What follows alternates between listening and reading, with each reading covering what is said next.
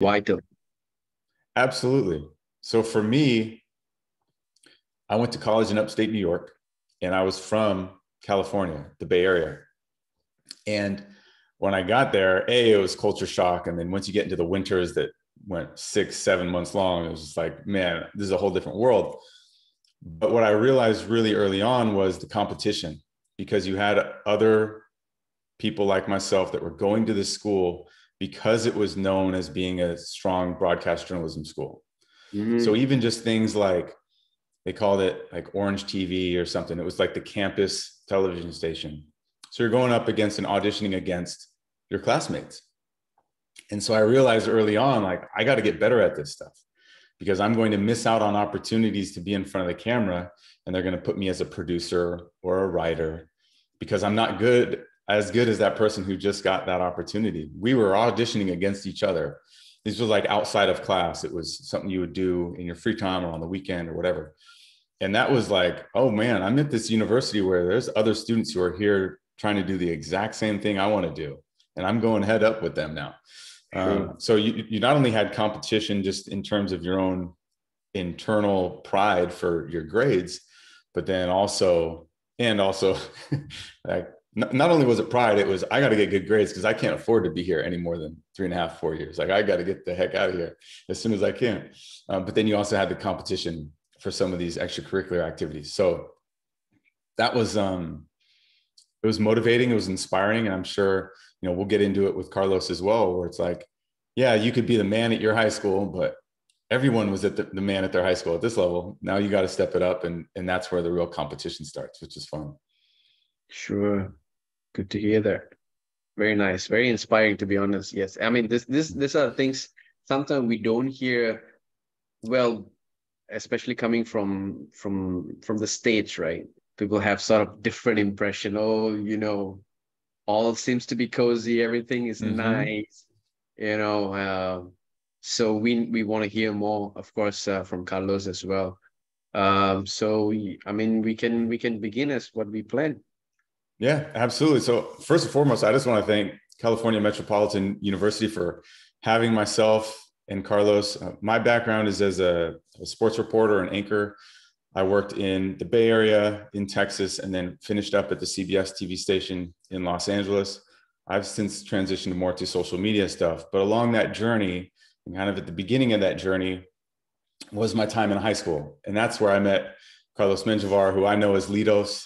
He's a good friend from literally my freshman, sophomore year in high school. And our friendship has grown, and to see what he's been able to do in his professional football career, both as a player and now as a coach and trainer, has been awesome. And it's been like, I've been rooting for him along the way. So he joins us now. And Carlos, first and foremost, can you just tell people what you're doing right now, in addition to being a father and dropping the kids off and being the number one dad, and what you're balancing right now? And then we'll get into your past and how you got to this point.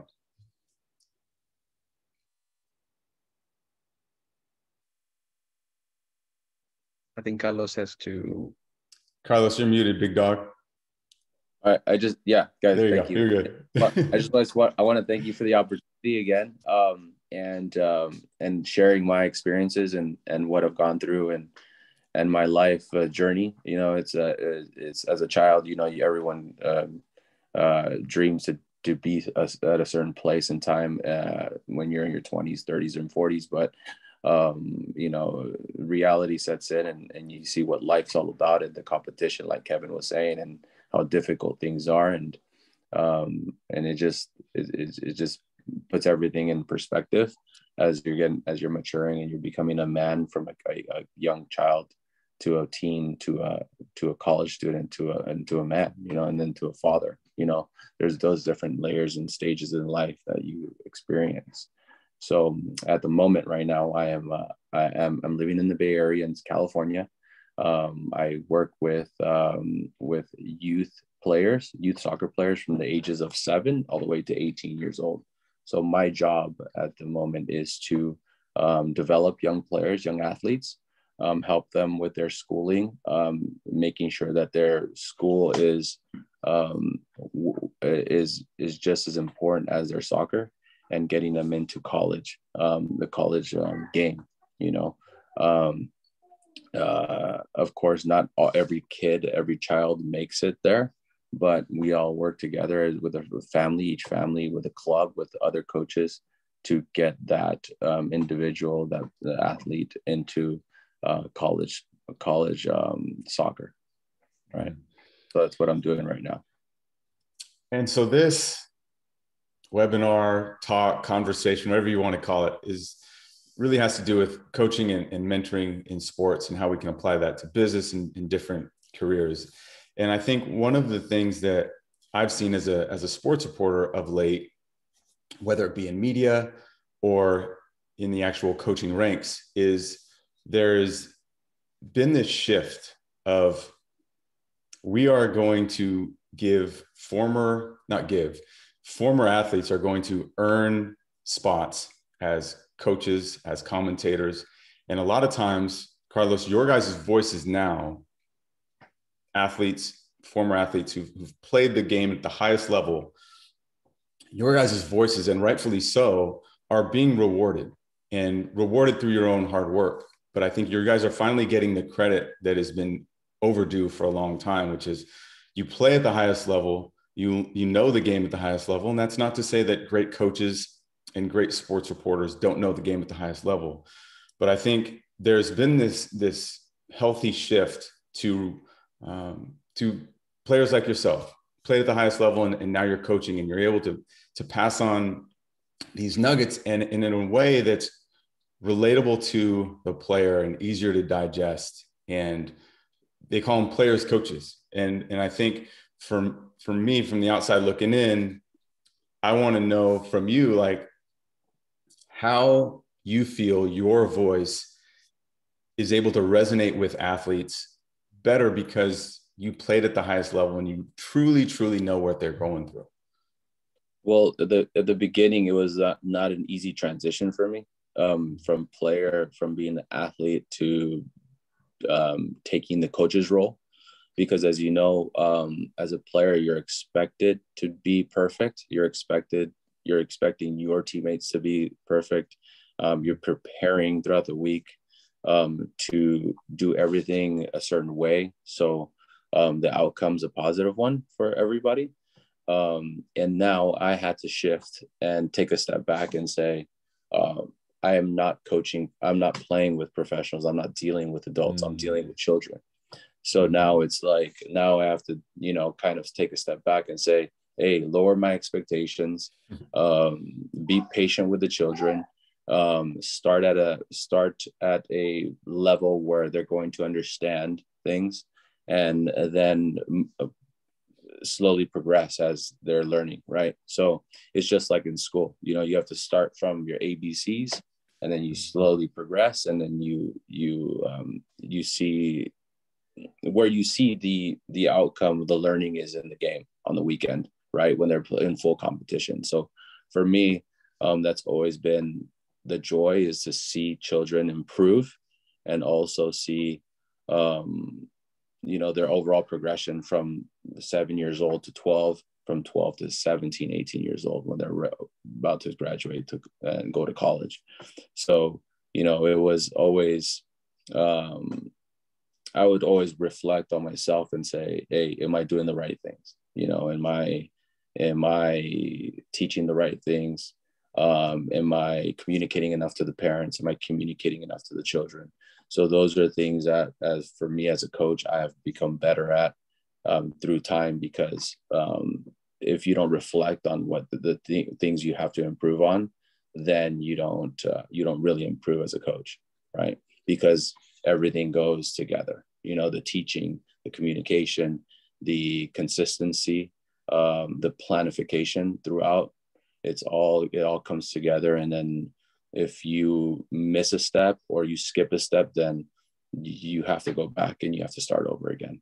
And you have to start from that point where you think that the child needs more, right? So that's kind of how I take it. And I've dealt with it for the past 10 to 12 years doing this. And this is really in your bloodline. Like your dad did the exact same thing for you. Can you go back and take us back to your upbringing, where that was? I know at some point you guys were in Vallejo, but can you just speak to the relationship that you have with your dad and some of those early memories of him teaching you the game? Yeah, well, my father was always a top coach in the United States. He's well known throughout. Anywhere I go, my dad's name is known, right? He's known for being a fantastic professor. He's a coach, a recruiter. So his name is very heavy in the community, in the soccer community, and the soccer community is very small. If you see it, because everyone's linked up and connected some way, somehow. So with my dad, it was always a difficult relationship as a child because his expectations were always high. But for me, it was like, okay, dealing with it and creating, trying to make him happy, but also enjoying what I was doing at the same time. And as a child, that's a difficult balance because you are trying to make someone happy that has these expectations of you, but also you want to make yourself happy and do and play however you want, right? But that, however, what I wanted wasn't in his plans, but we had to find somewhere where, hey, we find a balance. And sometimes we collided head to head, but most of the time that's what it was. But at the end of the day, he was always supportive, and he was always helping me with things that I had to work on as an athlete, and that's the kind of relationship that we had. As I got older and I became a professional, he would always support me and say, these are the things that you have to do. You continue to coach me as a man, and then when I finished my career, he continued to coach me as a father, how to relationships, how to deal with parents, how to deal with your spouse, how to deal with situations at work, because he's been through it all. And so he was always a great mentor. He's my top mentor. I've had a couple of mentors and during my career, but I can say that he was the most influential. Yeah. That's awesome, because that's something that is lacking from so many households nowadays. So to hear that, I'm sure there were times where, like you said, it was really challenging because you don't have the perspective yet to understand that fully. You're just dealing with a dad who expects a lot of you, and you're like, man, get off my back, dude. Let me live my life. I want to be Litos, and I just want to go have fun. When we met, you were already coming into your own as a soccer player at Vintage High School in Napa, California, the Wine Valley for those that are familiar. And I remember seeing you. There was a couple of really good players on that team that were a grade to 2 grades above you. There was, Jesus Romero and Bernie Ochoa, and you were a younger player playing up with these seniors and juniors as like a sophomore. And you were like seeing Ronaldo out there. It was like you would show these flashes of brilliance where we knew these other guys were like, they were still the forwards on the team and they were getting most of the opportunities to score goals. But whenever the ball was at your feet, you were electrifying. And then as I was a junior and you were a senior, that was really your team and you shined really brightly. I want to know from your perspective, how playing under some really talented guys in a very strong program helped motivate you to take your game to another level, where you kind of have to be patient, but still continue to work really, really hard. And then that transition to, okay, this is my team now, and this team is going to go as far as I take it. Mm-hmm. Well, yeah. When I got to Vintage, I was a sophomore in high school, and it was my second year, and they had been there, and it was their school, and I understand that. And they were older than me, more mature, and they were my friends, and we really, really, really got along on and off the field. So for me, it was an easy transition. And then I knew my role.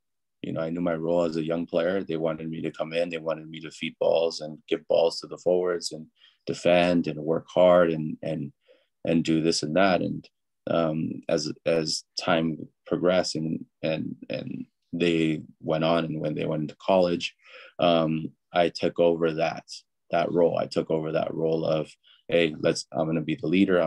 Let's do this. Let's play this way.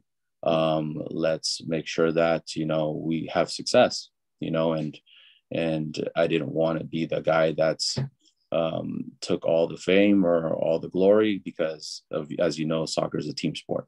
So there's a lot of players like Tyler Nelson. There's a lot of players like Lauren Brambilla, guys that were behind the scenes working their butts off, and they did everything possible to make my life easier.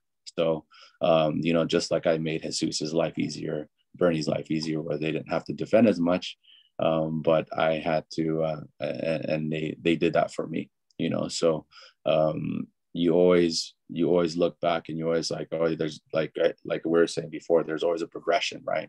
And my progression was being a very important role player to now being the most important player. So so that was just maturity. That was just time, and I knew it was going to happen, but it was just now the extra pressure for me, a good pressure, and inspiring pressure, because then I was free, and I was free to play however I wanted to do, and that was why you know, I had so much success, is because I didn't have someone telling me do this, this, and this, micromanaging what I had to do, because I already knew in my mind, and I already had a clear picture in my head how I wanted to play. And it was amazing to watch, dude. I'll never forget, like, just being on the sidelines watching you play and dominate, and it was just really fun to watch. And it obviously paid off for you. You were able to go to San Diego State after that and play soccer at a high level. And for you, in choosing San Diego State, in addition to your dad, was there anybody else that helped you through that process of figuring out where I want to go play at the next level? In that kind of recruiting time? Yeah, there's a guy in Los Angeles. He's now coaching professionally in Asia. He's one of the top coaches in the world now. And then his assistant, now he lives in Southern California, another mentor I had. They saw my potential. They worked with me, but they also said, hey, these are the things you need to work on to get to that next level, right? This is the things, if you want to become a pro, this is what you have to do. This is how you have to do as a person, and this is what you have to do as an athlete. So, you know, they made sure that the person and the athlete were together. You know, it wasn't just like I was a fantastic player, but a crappy person, you know? So there's like, hey, this is how the way it should be. This is the way, these are the steps you have to take to get there. So I always, and they were brutally honest. And that's what you need, is you need people around you that aren't just going to say yes, yes, yes to you, but also you want to have people around you that are going to be upfront and honest with you and tell you what you need to work on, and how you need to do things, right? So, his name's Afshin Godbi. He lives in Korea now, I think. And he's one of the top coaches in the world in Asian football. So he helped me a lot. And then with my father, you know, they both helped me. So that was a pretty good experience. Yeah. That's awesome, man. So you get to San Diego State, which for people who've never been to San Diego, there's a lot of distractions there. You have the beach, you have beautiful women, you have a big city. There's a lot to do. You know, you're right across the border from Mexico. There's a lot that you can do and get caught up doing there.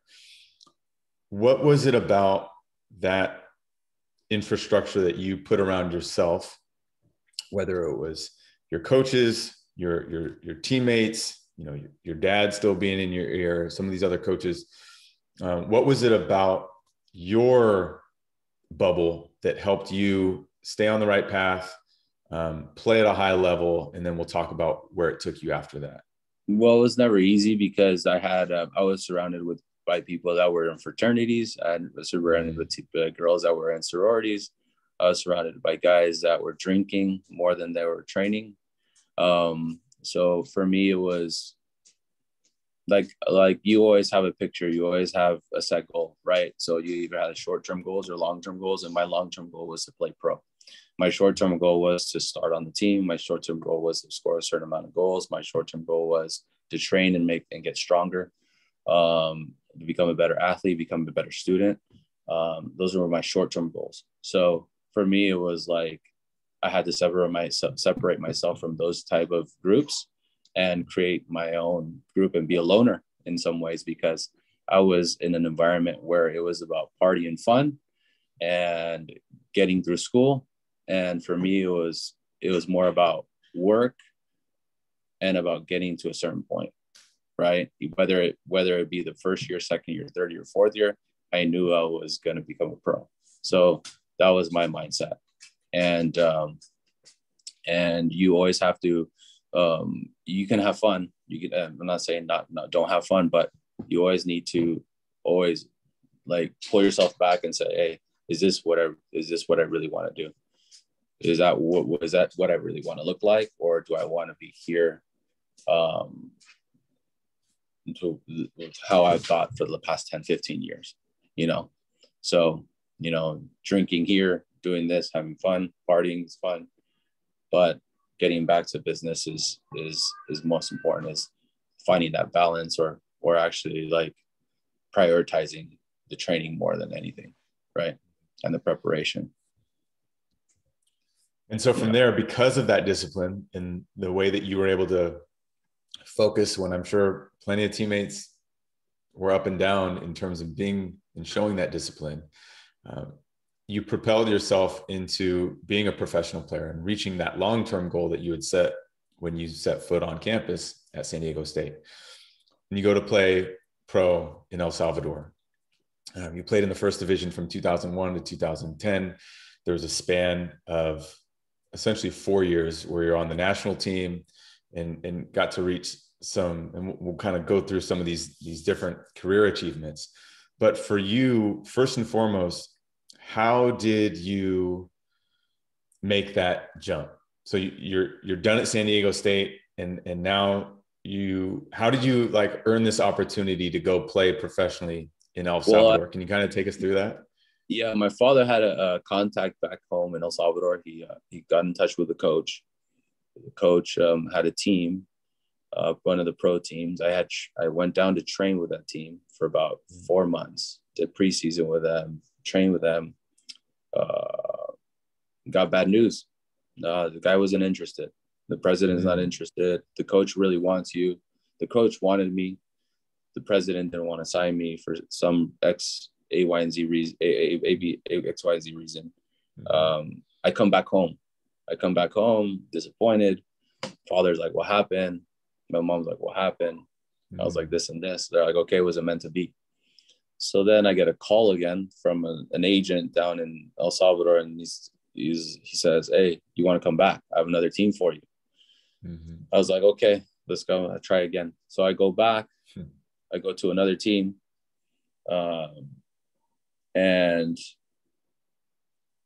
I signed with them after a month, training with them for a month. So I had to prove myself for a whole month, no pay, living on a couch, very difficult situation. And once I signed for 3 years. I signed a 3-year contract, making very little money, working extremely hard. I didn't play for the first year. I didn't play at all. I sat the bench. I watched. I trained. I was preparing. I was doing really well in practice, but I had to earn it. I had to earn it over time, and they were going to make it easy for me. They were kicking me in training. They were making my life hell. They were moving my shoes from one side of the locker room to the other side of the locker room. My wallet was missing sometimes.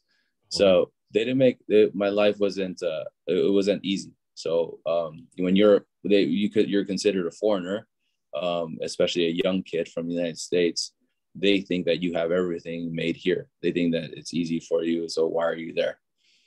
So I had to prove myself. It took a year to get there.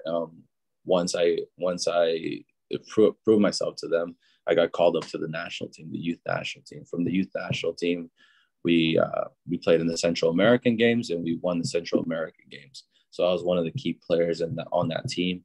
And from there, I gained a lot of respect from not only my teammates, but from the public, from the fans. So I was loved. I was taken in. I was given confidence. So as an athlete, that's what you want to feel. You want to feel accepted. You want to feel loved. You want to feel cared for. So it was an amazing experience for me. And then from there, in the team that I played on, the club team I played on, we won the championship for 3 straight years. I went to another club because I had maxed out there in the club where I was at. And then I played for the rival club, which then I was hated because it was a rival club that I went to. And then all of a sudden I didn't do as well there because I wasn't happy there because I was so used to that, my first club. So I actually went back to the club where I started from. And then that's where I ended my career, playing the next 4 or 5 years there. So it was fantastic. So I had to try something new so I can see, so I can taste something different and then experience something different. Right. So I got that for a year, and then I had to go back, and they welcomed me with open arms again. No problem. Yeah. So for you in that first year, when you feel like you're practicing well and playing well against these guys and showing what you can do on the practice field, but not getting the opportunity to do that in games. And along the way, guys are messing with you. They're hazing you. They're putting you through stuff, like kind of the rookie things that you hear about in the National Football League and in the NBA, where guys are having to prove themselves. You got to go get donuts and pick up bags and do these different things. And for you, it was getting your shoes moved and people are taking your wallet, messing around with you, really. For you, what gets you through that? Is it a song? Is it a book, a movie, something you read, something you hear, a relationship that you have? Like, what gets you through that really challenging time for you where you're away from home, trying to prove yourself and really, truly just waiting for your opportunity? Yeah, well, for me, it was more like my dad's relationship helping me, like how difficult it was. So if I can endure that relationship, I can pretty much endure anything. So it was like things could only get better, type of mindset. So I said, if this is going on now, it's for a reason. And the reason being, I'm new, I'm young, taking a spot, and I need to prove myself. So it's either I give up or I go home, or I get thicker skin and I endure and I prove to these guys that I'm better than them. So, and that's what I did. So there's two roads. You quit or you fight. And I chose to fight. So, and I was always brought up to fight. So, and everything was against me. So I chose that, and I was glad I did that. Glad I didn't turn around and leave. So. You mentioned the Central American Games. You're also a key player on the Caribbean Games. These are tournaments essentially that you guys won. Mm-hmm. What was it like for you, where you're not just putting on a club uniform, but you're putting on an El Salvadorian uniform? This is a place that your parents' bloodlines travel back to. So, can you just speak to the sense of pride and those moments of like, you're in the locker room and you're putting your cleats on and you're putting the jersey on and how hard you've worked to get to that point?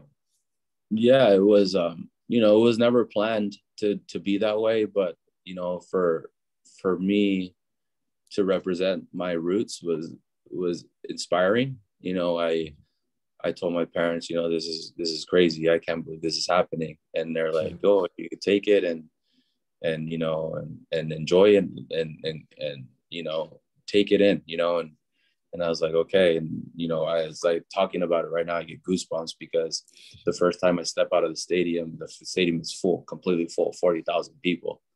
And, you know, and they're all expecting you to give 120% of yourself, you know, and more, you know? So you have to be prepared as fans. You have to prepare to give your life up on the field for your country.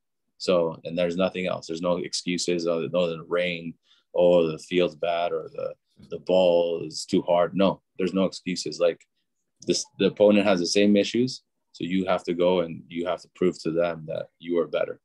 So for me, it was extremely like is a big challenge. And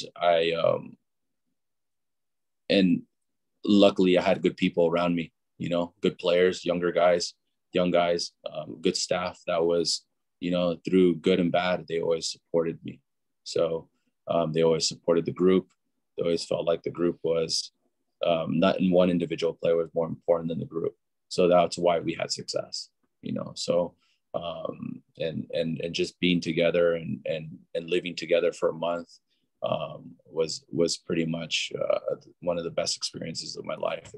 And putting the uniform and then going onto the men's side and putting the uniform and playing against the United States and playing against Landon Donovan, playing against, you know, all these players that I used to watch growing up, and competing against them was inspiring because I grew up listening to the national anthem. I grew up putting my hand on my chest, and now I'm playing against my own country where I grew up. So it was crazy. It was nuts, but it was one of the most inspiring times of my life, is walking out on that field with a full capacity stadium and competing at a high level. Yeah. Yeah. When your idols become your rivals, right? That's really cool. I didn't know that you had actually played against Landon Donovan. I knew some of the, you know, the team success and some of the teams you played against. But just hearing a name like that brings me back to a time and brings up images of the USA and where that team was at that time. And so it's easy to be like, wow, Litos was playing against these guys. It's really cool, man. At what point did you figure out and start to think about, what is my next step? It's like you've been wired to think as an athlete and a player your entire life. And then Father Time starts knocking on the door and you start to realize like, oh, I can't play this game until I'm 80 years old. Like at some point there's going to be a transition. Do you remember a certain practice or game where it was like, oh man, I think I'm losing a step here? And kind of how did that come about for you? Yeah, it was a couple of nagging injuries, you know. It was over time, you know, 6 to 8 months, 8 months to a year, you know, just lower back injuries, tight hamstrings. Just I was spending more time in physical therapy than actually training. So during the week, so that's when you knew it's like it's not fun anymore. It's more of like it's taking a toll on my body, on my mind. You know, I can't sleep well, I can't rest well. So that's when I called my dad and my mom. I said, hey, I was like, I'm ready to come home. And they're like, okay, so let's get you ready. So it's like, what's your plan? Like, what do you want to do? I had no idea what I wanted to do. No idea. So I was like, all I know is like soccer. All I know is soccer pretty much. And I told my dad, I was like, hey, let me get into coaching. He's like, okay, but you have to go to school. You have to prepare yourself for that. I was like, okay. I was like, let's do it. So they signed me up for some school classes here in the United States. I took my licensing. I got my licensing. And I lived with them for a little bit until I got a good enough job to support myself. And then once I got my top credentials in the United States, it took about 3 years. And then I was having side jobs here slowly and good little jobs in the Bay Area. And then once I got my top license, then I could take care of myself. So I took care of myself been taking care of myself for the past 10 years. You know, the first 2 years back were very difficult, but family was always around. So it was amazing for them to do that for me. Right. Yeah. So from, you know, you mentioned getting your licensing and that opening doors. At what point were you able to become an assistant at San Diego State, and then you move on to work with the Santa Clara program as well? How did those opportunities come about? And I'm assuming those happened after you were getting these different credentials. Yeah, well, the people that the actual coach from San Diego State was my coach, so he knew me, so he wanted to help me when I got back, because he knew I was one of the key vital guys in the program in the past, and he wanted to help me. So he was grateful for me to going there, and being part of that program in San Diego, and then it was my, I wanted to learn a little bit more from him. I wanted to learn a little bit more from that level of college, which is a higher level than youth. So that helped me with my future coaching, and then when I moved back up to Northern California at the Santa Clara job, I lived in Santa Clara. I went into the office. I said, hey, I want to do this and this. Can I help you? He's like, yeah, no problem. These guys that I've known, they've known me for 20, 25 years. They know my father for 30, 35 years, 40 years. So it was easy for me to go in and say, hey, I want to help. And they were always welcoming. So for me, it was like the relationship with my father, with those coaches, my relationship with myself and those coaches. And that always helps me to get positions positions where I wanted to get into because of my networking. Right. So that was really important. And you mentioned networking and I think that's really important because as you transition from working within an organization to being your own boss, training athletes around the Bay Area, being a youth coach, I'm sure that's taken a ton of networking.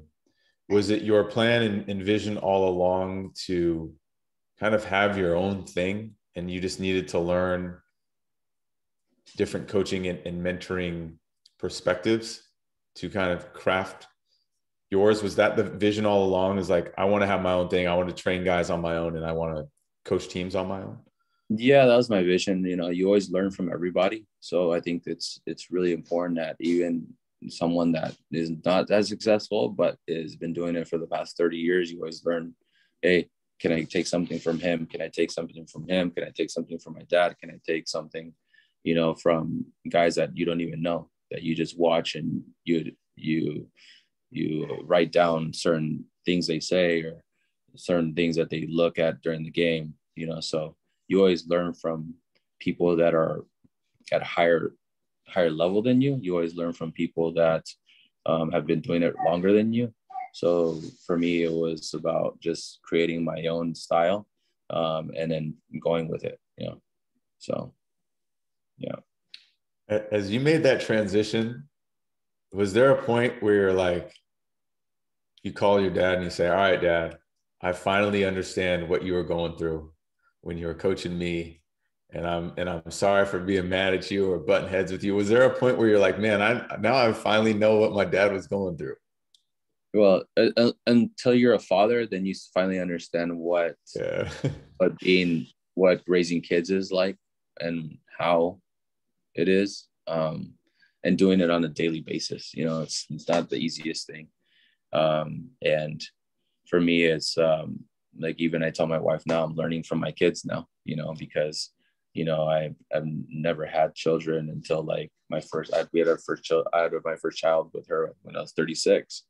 So, I had a late start, but, having a 4-year-old daughter, having a 10-month-old baby, and then having 2 stepsons, kids that aren't even my blood, and raising them is, something that I take pride in. 12-year-old and a 7-year-old is trying to make them the best men they can be, and giving them good examples every day. So, and thankfully, my father helped me do that, and I had other men in my life that I looked up to that helped me mold that about myself, to become this guy. So, and we're never perfect, but, we're always trying our best to do our best for our family and for our kids, right? So yeah. Yeah. You were recently posting your daughter Taylor at her Mhm. soccer game. How is that when you're able to, you know, introduce a game that obviously means the world to you? Your whole life has revolved around it. Mhm. And then you're out there seeing your blood playing the same game. What's that like for you as a dad, just sit on the sidelines and take that in? Oh man, it's incredible. You know, it's just watching her and watching her play, and you know, making sure that she's having fun out there. It's really important for me. You know, it's really important for me to see it and for me to experience that with her, because you know, she's I didn't have to tell her, you know, let's go play. I didn't have to tell her, hey, do you want to do soccer? It came from her. So that's really inspiring for me. And I feel really happy that something stuck, right? So my genetics or my whatever, my path, it stuck. So I'm happy that she enjoys it, and that, you know, she's actually good at it. So now I have to find the time to set up aside to help her become, you know, a player, that if she wants to become that type of player, the top player, right? So yeah. And in terms of athletes, young athletes that you've worked with, you know, you've posted a few that have gone on to play in college and that you've worked with, and then they go and get the scholarships. You're obviously a part of that process and that journey for these athletes. Can you speak to and about some of those success stories, or maybe one that sticks out for you that you're the most proud of, where it was like an athlete that either came to you or you found them, and they certainly weren't ready yet, but over the years of you working with them, you were able to help get them to a point to where they were able to get a scholarship? Yeah, there's a player, actually, she just committed to University of San Diego.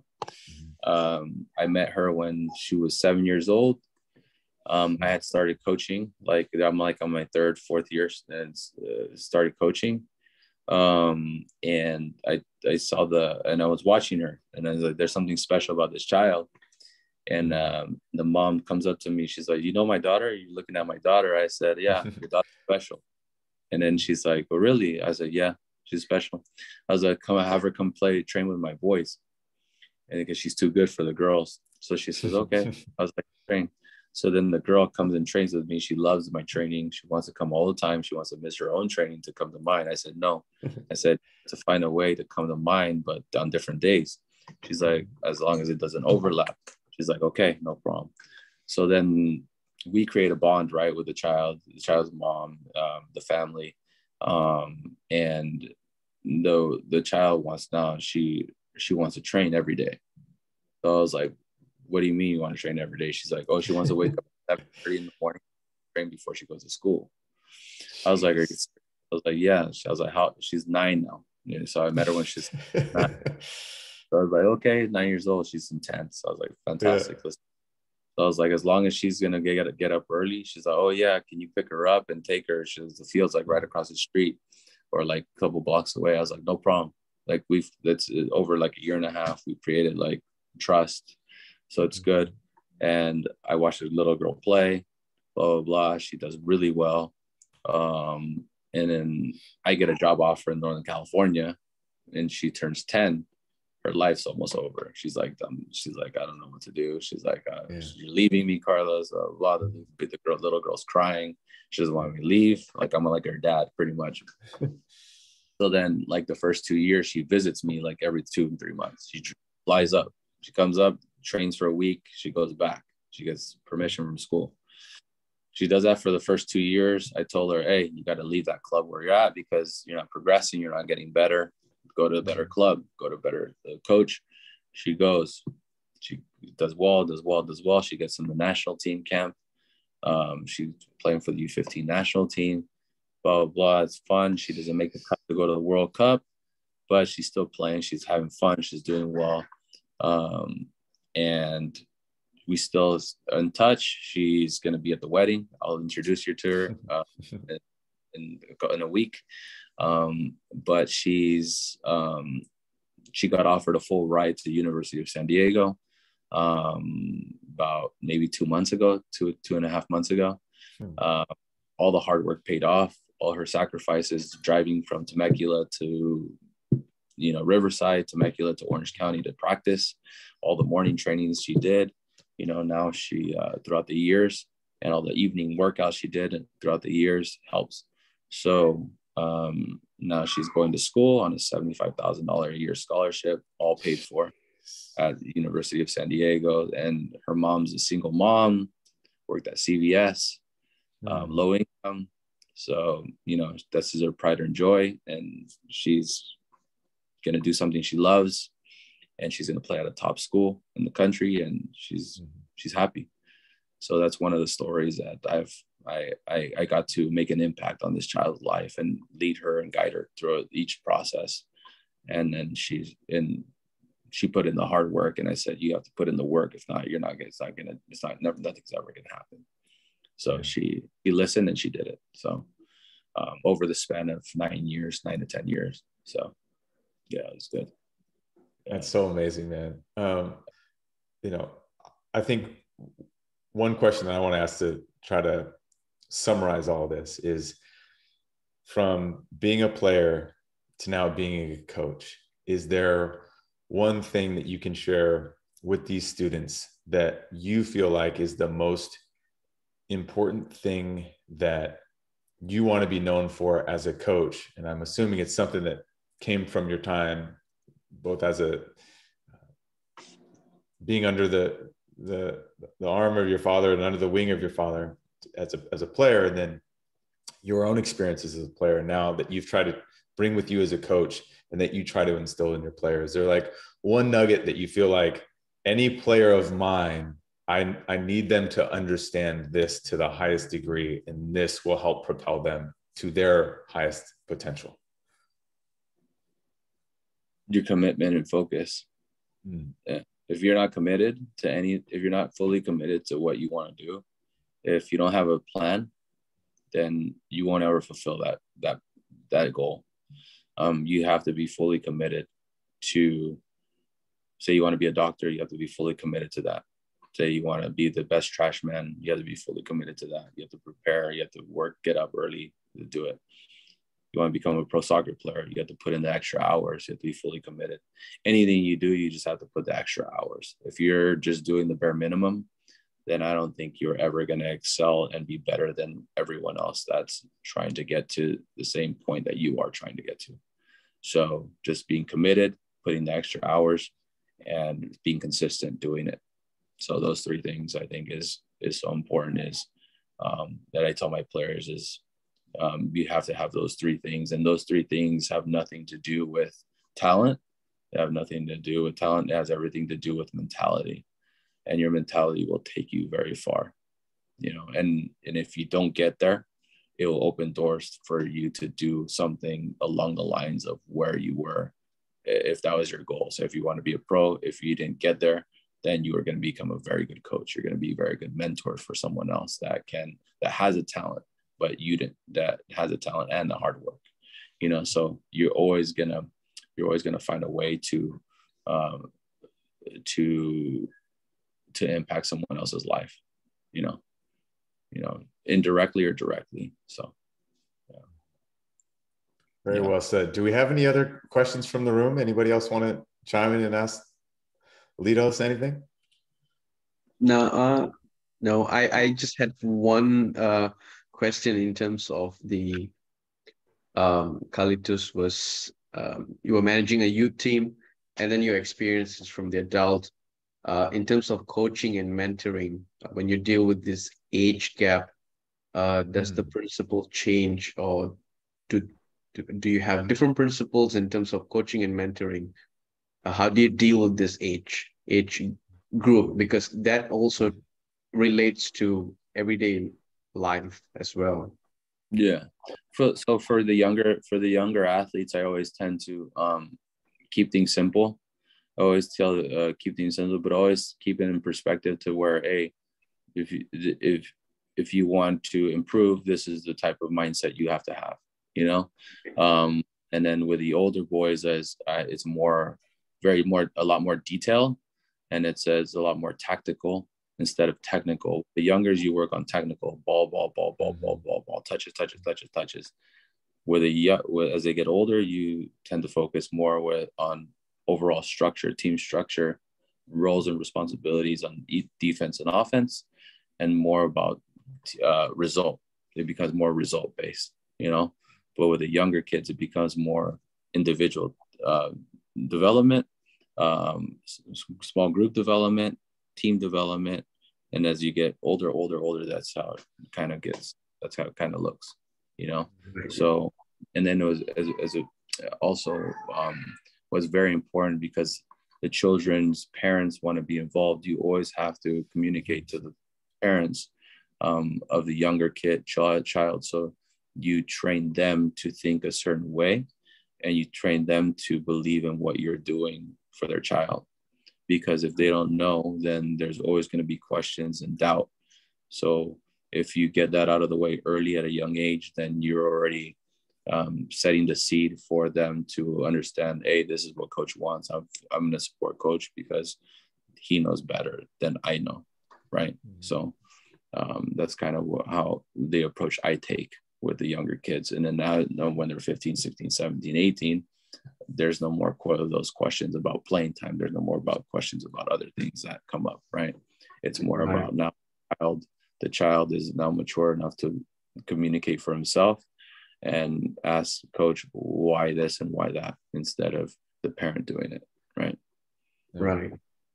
Yeah. That's such an interesting point because in American culture, you have these hovering parents that in an atmosphere where they've hired a trainer or their daughter or son is receiving coaching from either the school or a club team or whatever.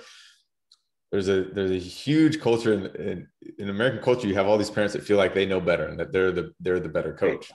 And so it's interesting, Litos, for you to talk about, not only are you coaching and mentoring these athletes, but you also have to coach and mentor their parents. Otherwise, you are dealing with this back and forth every time it's a practice or a game or whatever. You're dealing with this stuff. So you have to nip it in the bud. Like how long did it take you to realize like, oh, I can't just coach these kids. Like I got to actually talk to these parents too, to manage their expectations and coach them up.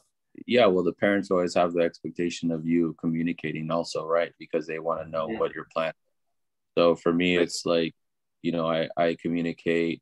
I try to communicate with the parents at least once every, 3 or 4 months, just to set things straight. And my communication is always in the beginning. So everything's clear, right? And everyone knows expectations.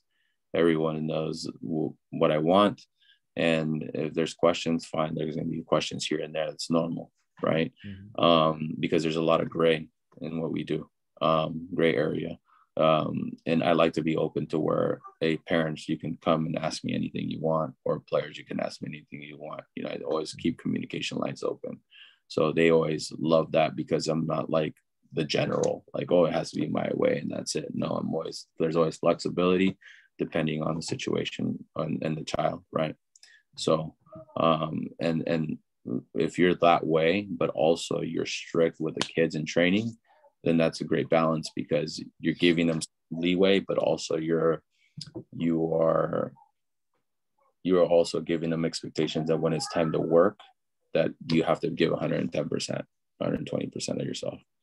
So, and the parents, and the parents know that. So there's a full buy-in, from them. And I think ultimately, go ahead. Sorry, Litos, go ahead. Very difficult because sometimes you have to communicate with high-end executives from Google and from Stanford, from Cisco, that are top of their company, and you're trying to preach and tell them how to do things and what to do and what, and getting them to buy in is something, right? So as long as they buy in, then everyone else buys in. You brought up the communication part. I truly agree on that. I think it's super essential. Just if I may add, you mentioned about the mindset. I'm a soccer fan as well. I'm an Arsenal fan.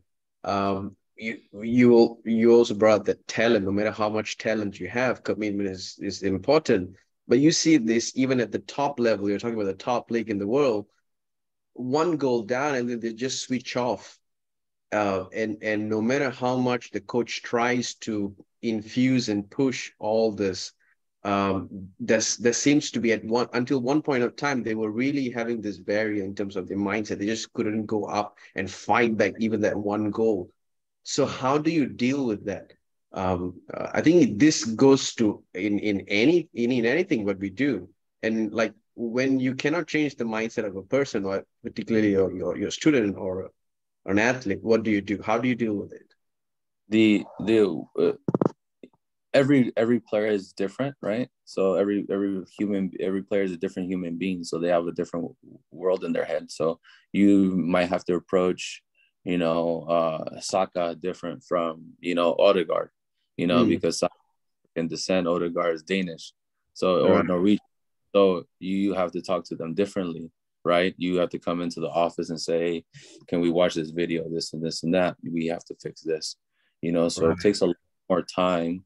It takes a lot more energy, but when you're coaching high level football like that, you need staff to help you do that, to help inspire and bring the group back up, because you cannot do it by yourself. Because also these guys, they're all millionaires, they're trying to tell them what to do every second at a time, and they're looking at you like, oh, but and for Arteta, he's been there, done it. So they're going to listen, and he takes different approaches every weekend, and he makes sure that all the guys buy in. Another difficult thing is that they're the youngest team in the league. So when they're in the league, they're very immature. So they don't know how to handle certain pressures. They don't know how to handle, the press sometimes.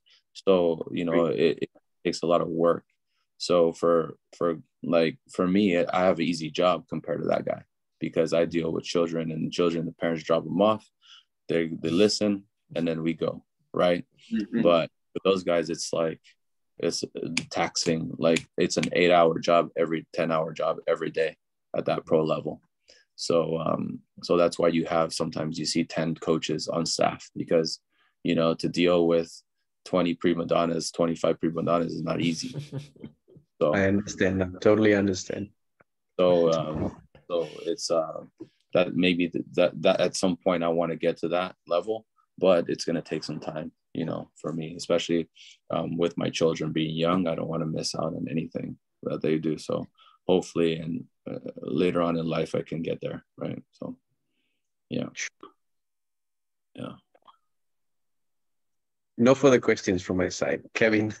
Litos, I appreciate you, man. This has been awesome. On behalf of California Metropolitan University, to have this opportunity to speak to not only a close friend, but someone that I think we can all learn from, and learning more about your individual life, but then also these really important nuggets and messages that you've passed on about coaching and mentoring, I think has been really enjoyable for me. I hope you all enjoyed watching this, whether it was in clips form or however you're seeing it on social media.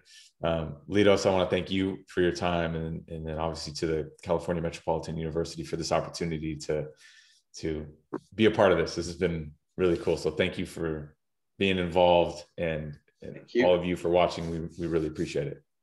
Thank you, guys. Thank you, guys. Take care. Thank you. It was a pleasure meeting. Thank you. All right, guys. Litos, I'll hit you up. All right. Thanks, man. All right, bro. See you guys. Bye. Bye-bye.